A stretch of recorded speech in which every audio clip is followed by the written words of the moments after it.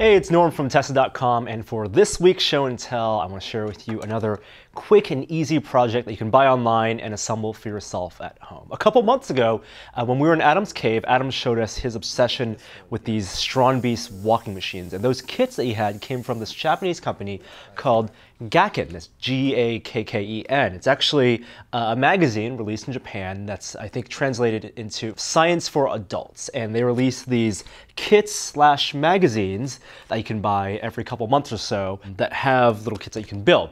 This issue actually came out several years ago. I think it came out in 2008, and it's a DIY analog synthesizer. Everything you need to build a synthesizer comes in this box, and attached to the back of the box is this magazine.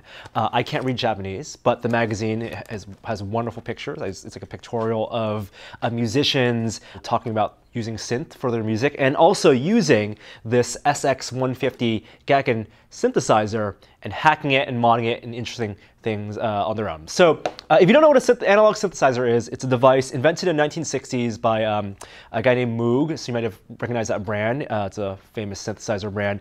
And it's a way to use controlled voltage on circuit boards going through resistors and capacitors to generate audio effects, analog audio effects. And this is the SX-150 synthesizer. Assembly is super easy. It comes out of the box almost like 90% assembled. You don't have to do any soldering at all. The circuit board is all completed. All you have to do is kind of plug a couple of the wires in, screw it in, plug in 4 AA batteries, and plug in the speaker. It's a self-contained unit. Even the backing board for the synthesizer is a part of the packaging, and you just kind of screw that in. All the parts come in this box. What you can do with it, it's a very basic synthesizer. You just turn it on, and there's this stylus here and a ceramic strip. And based on the settings you configure here, it's a bunch of different settings. One low frequency oscillator, you can generate sound effects. So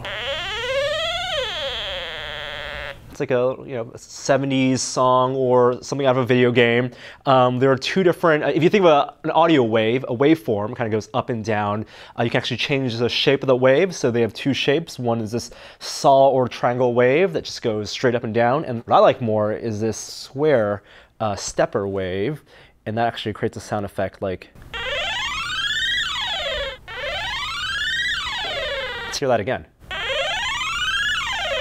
That's really cool. And that pitch up and down at the beginning, that's called the envelope, and you can actually adjust the attack and decay of that initial envelope before it sustains its pitch at the end. And of course, you can change the rate. So if I want a slower rate, let's go even slower. There are also two 1/8 inch jacks here for output if you want to plug this into headphones or your computer and record these sound effects, or an external source which takes in a mono source. So it's actually meant for a theremin that Gakken also sells, but you can, if you hack it, you look online, there are a ton of different hacks on YouTube. You can find a way to plug in like an MP3 player and modify sound effects and songs on your own. If you want to learn more about synthesizers, I also recommend this book that I picked up. It's a little technical. It's from Make Media. It's called just Analog Synthesizers. It's written by Ray Wilson, who actually runs this wonderful website called Music from Outer Space. Explains all the technical details of DIY synthesizers, the details which you can find in this book. Pretty dense, but a really nice companion gift if you buy the DIY kit and then you want to teach someone or encourage them to learn more about building their own synthesizer from scratch. The kit here is in Japan. If you buy in Japan, it's like 30 bucks, but imported here, you can find it online on eBay or even at the Make Shed store for about 50 bucks. Highly recommended, really fun to tool around with, and you can just recreate some really fun sound effects and maybe even annoy your coworkers at the office. So that's today's show and tell. It's the Gakken SX-150 DIY analog synthesizer. I love it so much. I'm Norm from Tested. We'll have more awesome things to show on the site, on our YouTube channel. Subscribe, and I'll see you next time.